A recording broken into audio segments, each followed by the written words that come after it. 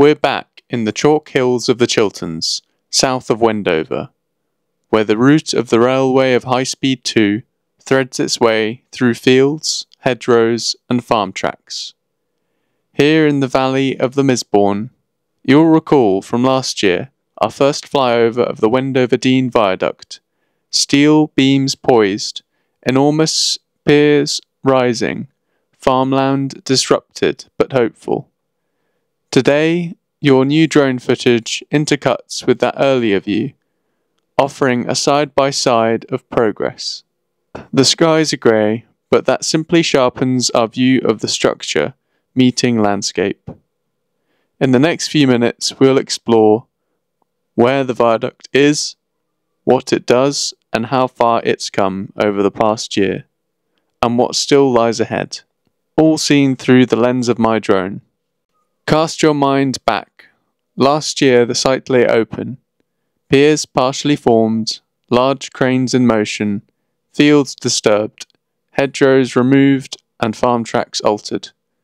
Today we see a different story. The viaduct spans roughly 450 metres.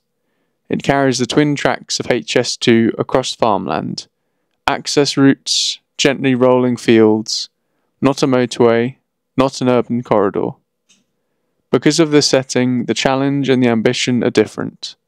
To build large, yes, but to build sensitively, elegantly, and in harmony with the land. In last year's footage, you might see a skeletal form. In this year's, you'll notice a more coherent shape, the deck more clearly defined, the piers sharper, the land beginning to settle around it. Let's zoom in on the piers. Last year the tallest supports were rising up, scaffolding still in place, their bases surrounded by earthworks and diverted farm tracks. Now many of those hollow precast concrete shells are filled, their exteriors finished, the site tidied around their feet. Some of these piers reach up to 14 metres high. The variable heights and spacing are deliberate, designed to follow the contour of the land, reflect field boundaries and hedgerows, minimize intrusion on views. Now we turn to the deck, the span that carries the future high-speed tracks. Last year, you might have seen steel beams being delivered at night, temporary supports, and yet to take its full form. Today, the deck of the Wendover Dean Viaduct uses a remarkable double composite construction. Two weathering steel beams sandwiched between layers of reinforced concrete. This creates a super strong, yet surprisingly slender span. The steel weathers to a russet brown, harmonizing with the land. Concrete parapet forms a horizontal band, visually lightening the structure. In last year's footage, you may have seen a deck in assembly. In this year's, you're witnessing the nearly complete span. More resolved in shape, more present in the landscape. One note of caution.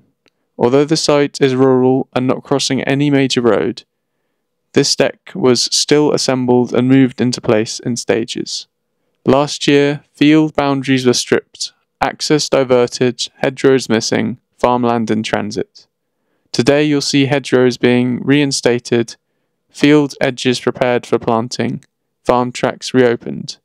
The project documentation states that after construction, the historic field boundaries will be recreated, new plantings of oak, beech, hazel and wild cherry set out.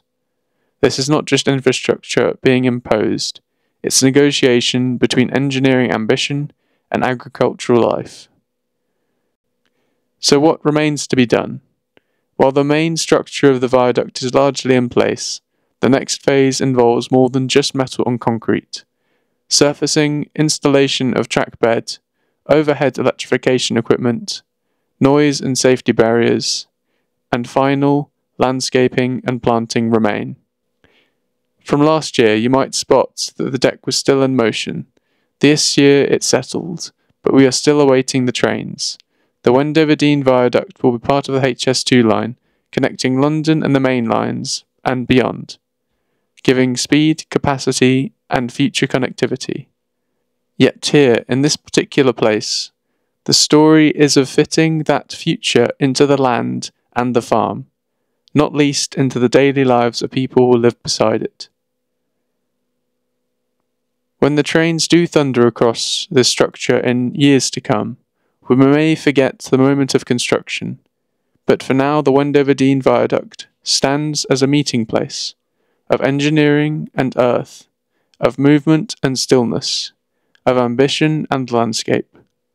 Thank you for joining me on this journey, from then to now, until our next exploration. This has been the Wendover Dean Viaduct in progress, 2024 to 2025. If you enjoyed this video, please like and subscribe. A staggering 5% of viewers are subscribed. It would really help the channel grow if you did subscribe. We're so close to 1,000 subscribers. Thanks.